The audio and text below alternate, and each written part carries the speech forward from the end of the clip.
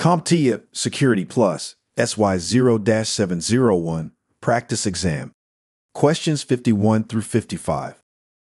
This video is part of our practice exam video series and is filled with questions that closely resemble the real exam. So are you prepared to test your knowledge? Great, let's begin. Question 51.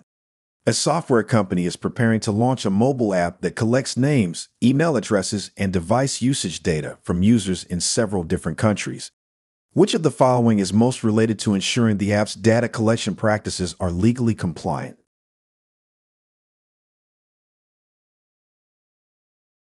The answer is A. Local data protection regulations. To collect user data lawfully in multiple countries, a company must follow local data protection regulations. These laws govern how personal information is gathered, stored, and transmitted, and they differ significantly between regions.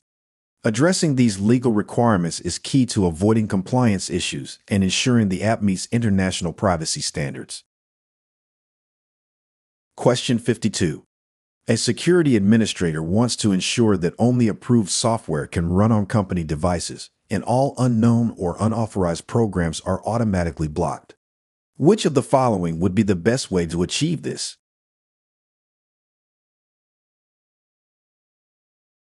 The answer is B. Application Allow List.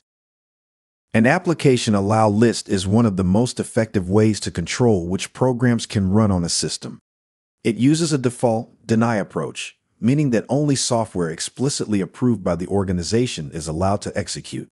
This prevents unknown, unauthorized, or potentially malicious applications from running, even if a user tries to install them.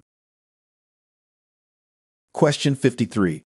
A company has assembled a security team to carry out an offensive assessment that includes both penetration testing and social engineering tactics. What color designation would this team commonly be allocated for performing this type of activity?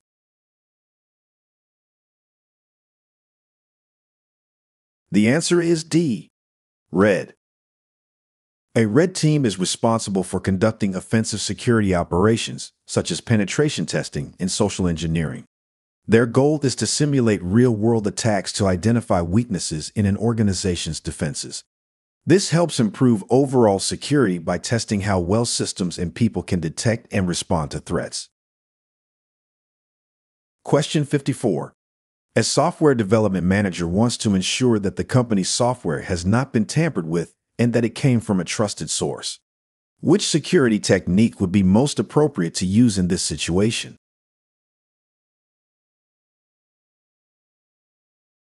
The answer is B. Code signing.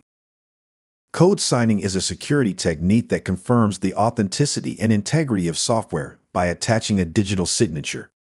It verifies that the code was produced by a trusted source and has not been modified after signing. This is especially important when distributing software, as it builds user trust and helps prevent tampering or impersonation. Question 55. An organization wants to detect suspicious behavior on its network without risking its production systems. Which of the following can be used to identify potential attacker activity in this way?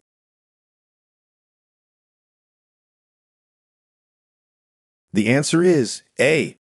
Honeypot. A honeypot is a decoy system designed to attract attackers and observe their behavior in a controlled environment. It doesn't affect production servers because it operates separately and is intentionally made to look vulnerable. Honeypots are useful for detecting intrusion attempts, gathering threat intelligence, and studying attack methods. So, did any of these questions give you a tough time? Don't worry if they did. It's all part of the learning process. Luckily, Certification Cynergy has a wealth of free video content at your disposal. To stay connected with our latest IT learning resources, just give a quick click on the subscribe button. This simple action ensures you are always updated about our newest video releases.